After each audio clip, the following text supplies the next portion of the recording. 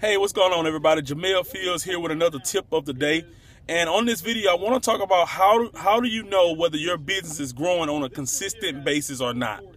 A lot of people look at their volume every single month, and that's a great thing to do. A lot of people look at the amount of people getting started in their business every month, and that's also great.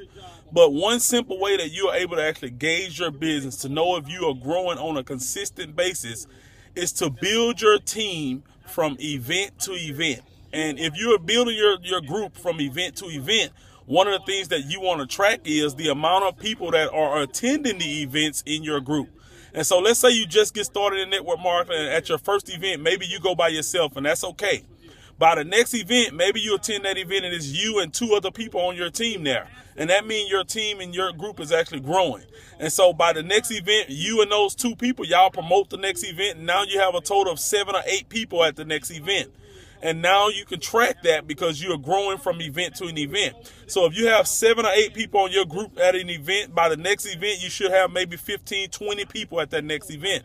And so what you are tracking now is the amount of people in your group that are attending the major events that your company have. And this is a way that you can build your network marketing business solid, strong, and healthy, because the amount of people attending events in your group lets you know that your group is growing in a consistent and a healthy way.